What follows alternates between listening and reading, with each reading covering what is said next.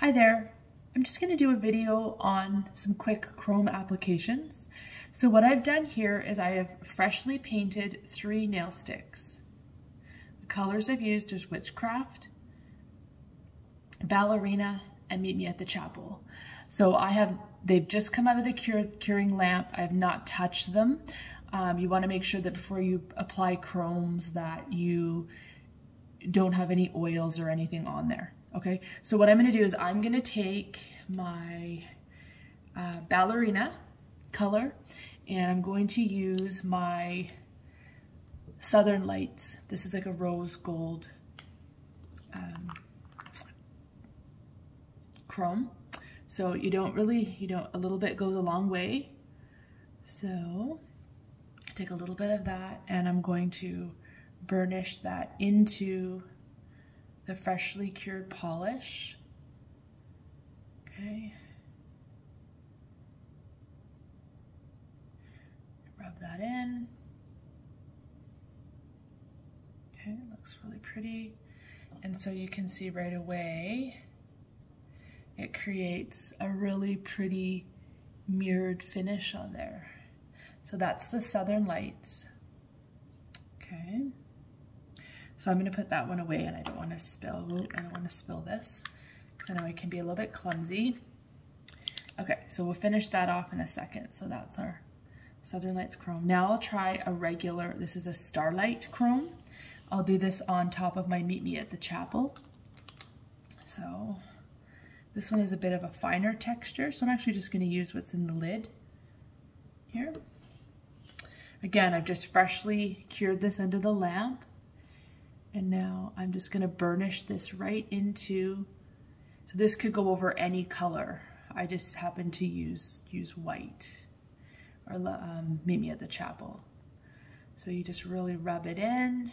And if you find you can't get a spot where, say, a little bit of oil, you've accidentally touched it, you could just use a cleansing wipe, one of your nail cleansers, and wipe that area and then reapply that area before you actually cure it. And that creates a chrome finish. That's the Starlight. And then the last one I'm going to do is I'm going to use, this is my Witchcraft. And the color is this one, this chrome is Wavelength. Okay, so this one's a really fine powder. So I'm going to go ahead, take a little bit in the top, from the top. And this almost creates like an iridescent look. It's really pretty over top of any color. And so they all, again, it'll look slightly different on every color you use. So this makes your polish have an iridescent look. So really pretty. And they all look different. Okay, so this one created a really cool iridescent. Okay. So with the chrome powders, you do have to use a top coat, which is Clearly Frisky is sort of the go-to top coat. That's under the regular polishes when you order. So what I'm going to do actually, because I don't want to stick my applicator right onto my chromes, because I want to use this for other things, I'm actually just going to put a little bit of Clearly Frisky down on my mat, and I'm going to use a brush. And I'm actually waiting for my creativity set. So in order to seal off your chromes, you need to use Clearly Frisky as a top coat. So I'm just applying the top coat over the chrome. And then I will pop that underneath the light, but it's really pretty. So I'll just do all these at the same time. And I'm going to do the same thing with my Stardust chrome.